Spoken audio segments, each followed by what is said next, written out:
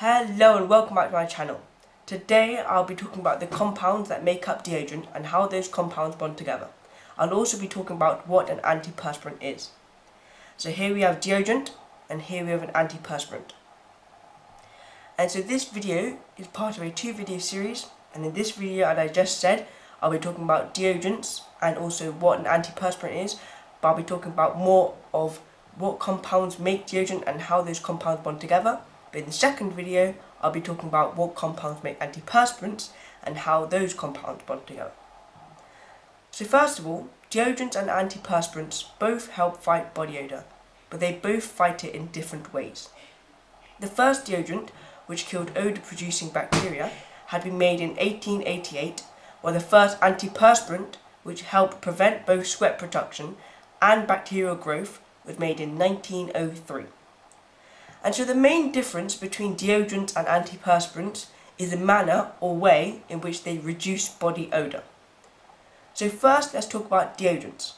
So deodorants, as I said before, help reduce body odour, but they do this by targeting the bacteria under your arms that produce various bad smelling compounds. And so some deodorants use antibacterial compounds such as Trichosan, and so I'll be talking about Trichosan next. So this is the chemical structure of Trichosan. And so Trichosan was first used in 1964 in hospitals because of healthcare, and it is also used as an antiseptic, and it's also found in consumer products such as cosmetics, household cleaning products, plastic materials, toys, and also paints. And so the chemical formula for Trichosan is C12H7Cl3O2. And so the elements that appear in Trichosan are carbon, hydrogen, chlorine, and oxygen. The black is the carbon, the white is the hydrogen, the red is the oxygen, and the metallic colour grey or silver is the chlorine. And so chlorine is a new element that we have not looked at before.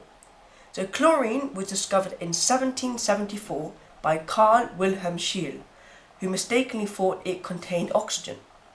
And so chlorine is in group 7, meaning, as I've talked about in the previous videos, it only needs one more electron to have a full valence shell, which means I only had one bond, just like hydrogen. So let's take this chlorine atom for example.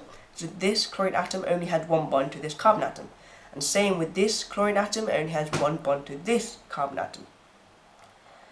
And so even though I just said it's like hydrogen, chlorine is more like fluorine, as fluorine is in the same group, group 7. So, as I've said before, carbon has 4 bonds, as I said in a previous video, because it has one bond to this carbon atom, one bond to this hydrogen atom, and it had a double bond here to this carbon atom. And so this hydrogen atom, as I explained, only has one bond, just like the chlorine. An oxygen atom has 2 bonds. So this oxygen atom has one bond to a hydrogen atom and one bond to a carbon atom, whether this oxygen atom had one bond to a carbon atom and another bond to a carbon atom. And so once again we see carbon rings. Now I've talked about this in a previous video. And so carbon rings are usually found in organic chemistry or biology. And so when you see carbon rings, it shows it has a tough structure. And because these carbon rings help the other carbon atoms bond together, because it has double bonds to these carbon atoms and single bonds to other carbon atoms. So it's in rings. And as I said before, in another video, you usually see this structure of carbon atoms in carbon fibre, as carbon fibre is a very tough material. And so the next compound in deodorant is Cyclomethicones. Both deodorants and antiperspirants often use cyclomethicones. And so cyclomethicones are fast-drying silicone compounds as solvents.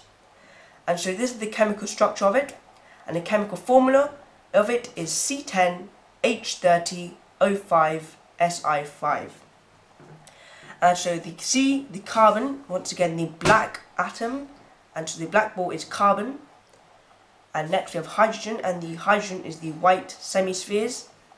And in this case, every single hydrogen atom is bonded to a carbon atom, and every single carbon atom has 3 hydrogen atom bonds and 1 bond to a silicon atom. Let's take this carbon atom, for example, had 1, 2, 3 hydrogen bonds and 1 bond to the silicon atom.